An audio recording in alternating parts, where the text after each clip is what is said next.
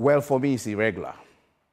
But it is unconstitutional, is it not? Because I don't think that she's saying that those people should be appointed. If she had gone ahead to appoint them, I would have said so. For me, I would describe it as irregular.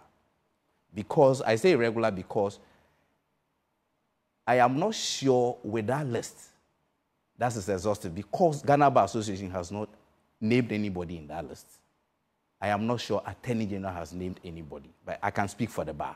The reason I say this is that we have 2 representatives on the Judicial Council, our president, our immediate past president. Anytime they go for meetings, they come and brief us.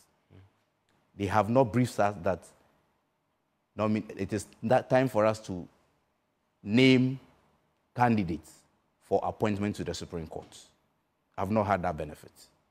And speaking to my president, he said he didn't come up.